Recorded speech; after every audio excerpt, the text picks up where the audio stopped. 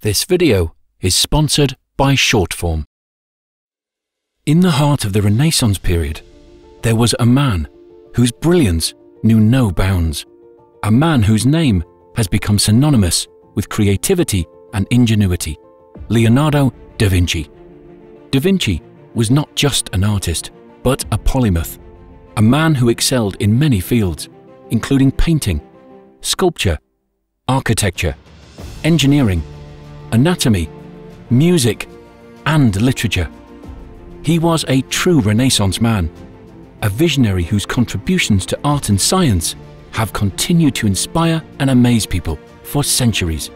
From his world-renowned paintings, such as the Mona Lisa and the Last Supper, to his inventions that were way ahead of their time, like the flying machine and the parachute, Leonardo da Vinci's legacy is one of endless curiosity and innovation. In this video, we will discover the mindset, techniques, and strategies that allowed him to rise to legendary status. By employing some of the same methods, our own work can benefit from the ingenuity of one of history's most forward thinkers. Get curious. Part of the ingenuity of Leonardo da Vinci can be attributed to his insatiable curiosity.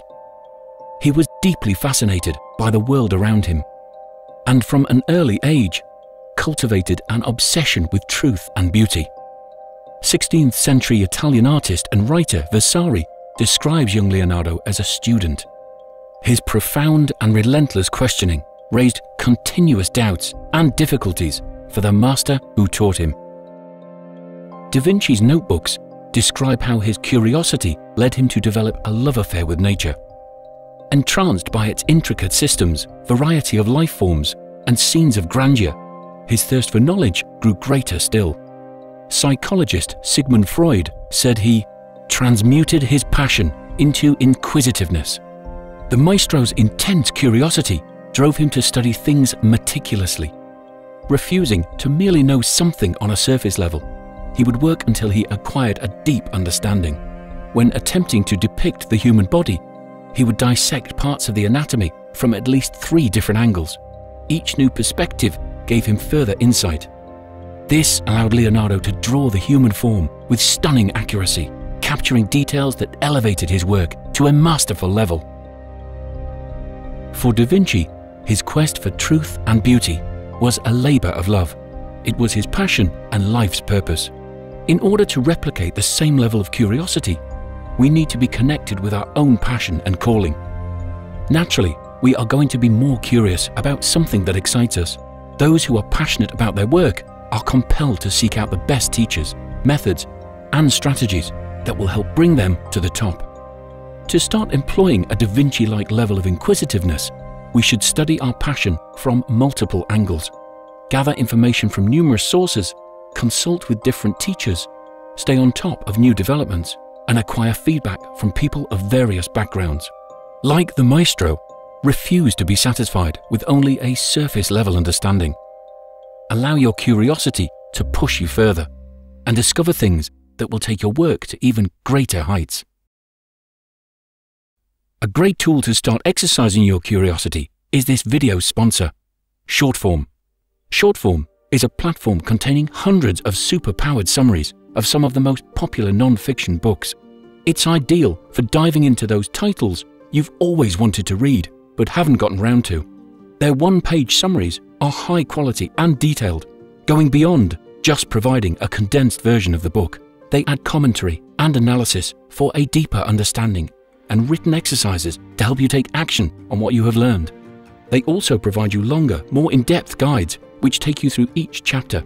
To get started, we recommend their summary of Cal Newport's Deep Work.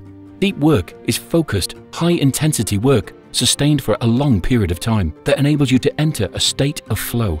These are your most difficult tasks, but also the most rewarding and ones that will propel your career forward. The author advises carving out time in your weekly routine where you can perform deep work without distraction. Eventually, it will become second nature, hardwiring itself into your brain. There's a broad selection of summaries to choose from, including topics like self-improvement, productivity, and philosophy, and they're constantly growing. Shortform drops new book summaries and articles every week that subscribers get to vote on. To get 5 days of free unlimited access and an additional 20% discount on the annual subscription, join Shortform through our special link, shortform.com/redfrostmotivation, or click the link in the description. Journal Like da Vinci. Along with his beloved paintings, Leonardo left behind a vast collection of his notes. We have over 7,000 pages, and scholars believe this is only half of the total. They range from observations, philosophical musings and jokes, to entire treatises on botany and scientific theory. They also contain sketches, technical drawings, and plans for inventions that would be realized hundreds of years after his death. Translators have had a difficult time deciphering the notes due to the unruly manner in which they were taken. He would jump to different subjects on the same page, repeat himself numerous times, and add seemingly unrelated sketches and doodles. His journaling was wild and free-flowing, a non-judgmental expression of thought and observation. Surprisingly, Da Vinci had a limited formal education, which gave him a chip on his shoulder. He was proud of being self-taught, stating that his true master was experience. This attitude allowed him to become the icon that we know today, refusing to be bound by old and rigid ways of doing things. His notebooks are yet another example of his rebellious spirit. Like Leonardo, take your notebook everywhere and write in it regularly. Jot down observations, ideas, questions, insights and theories, anything that evokes intrigue. Make no judgment of what you put on the page. Don't be afraid of mistakes and pay little regard to organization.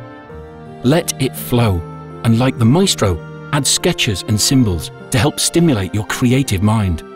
For Da Vinci, note-taking wasn't just about recording information, but an exercise in freedom of thought.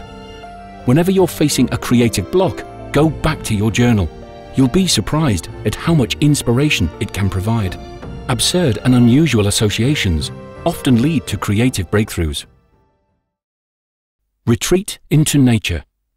As a boy, the charming Tuscan scenery set a backdrop for much of Leonardo's childhood.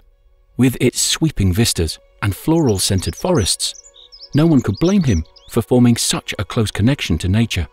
Later, he would express his appreciation by being the first Western artist to make a landscape the main subject of his painting.